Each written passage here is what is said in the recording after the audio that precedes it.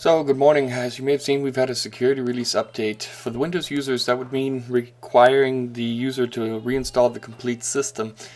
If you look at the release notes, there's a couple of bug fixes here.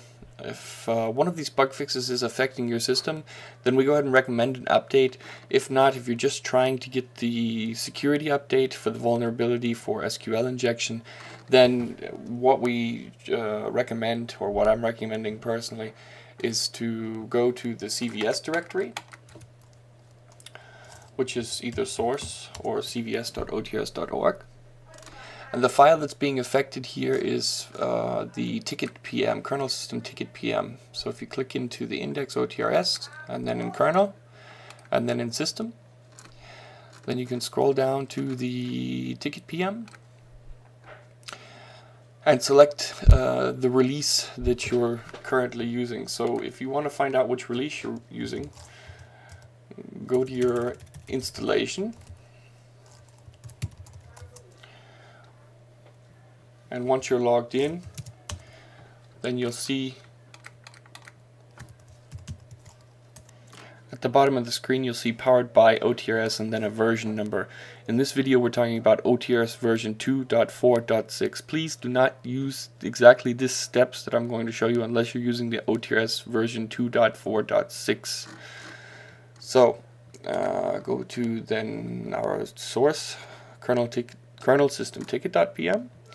And here you can see that the CVS tag relationship for this one is 2.4.7, branch 2.4. This is the security release, improved quoting.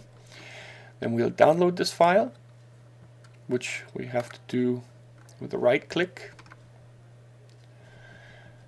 Save target as, we'll save it to our desktop.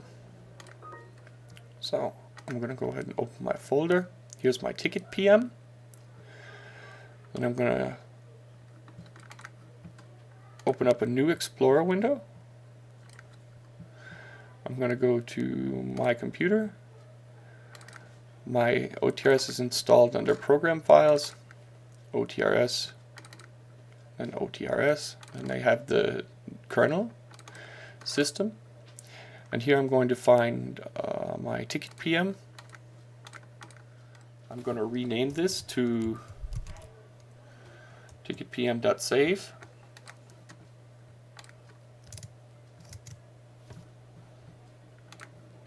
And I'm going to drag and drop my ticket PM to the new folder, and that's it.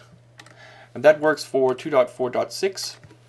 If you had, for example, a 2.3, then you could go to the release 2.3.5 here in the sticky tag, and you would see the same thing, improved quoting.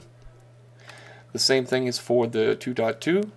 Go to the last version of the 2.2 series, which is 2.2.9, and you'll see here also improved quoting. This is the last change. So this is what you want to look for, as the last release version, the last minor release version. So then for 2.1 it would be 2.1.9, for example. And then you would download this file by right click and save target as, and then you could save it to your kernel system directory.